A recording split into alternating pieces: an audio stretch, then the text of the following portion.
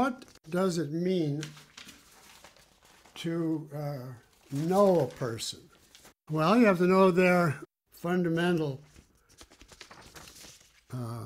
premises, not necessarily the words, but the actions, to watch that across time, in a variety of circumstances. What do they do in their career? What do they do in their life so far as you know about it? And you add it up across time. Is there negative evidence, positive? And at a certain point, it doesn't take forever, but it does take some time. You can't know them right away. At a certain point, you say essentially good, essentially bad, essentially mixed, and then you go into degrees from there.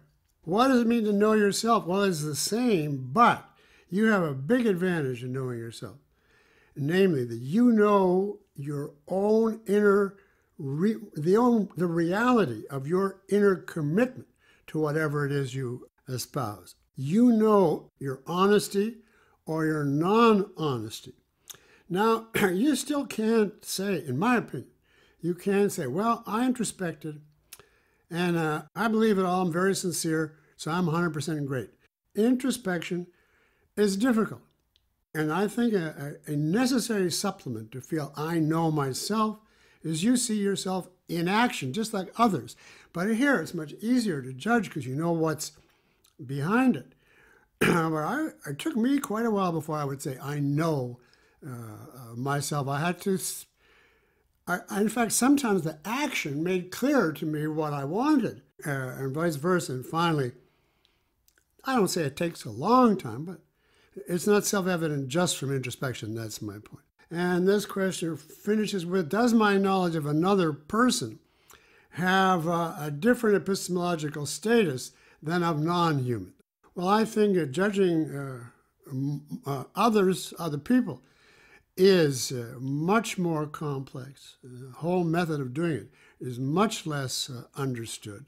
And other people have free will. So even when you do understand them, they always have the possibility of acting in a way that you did not predict. The most you can have about another person is probability.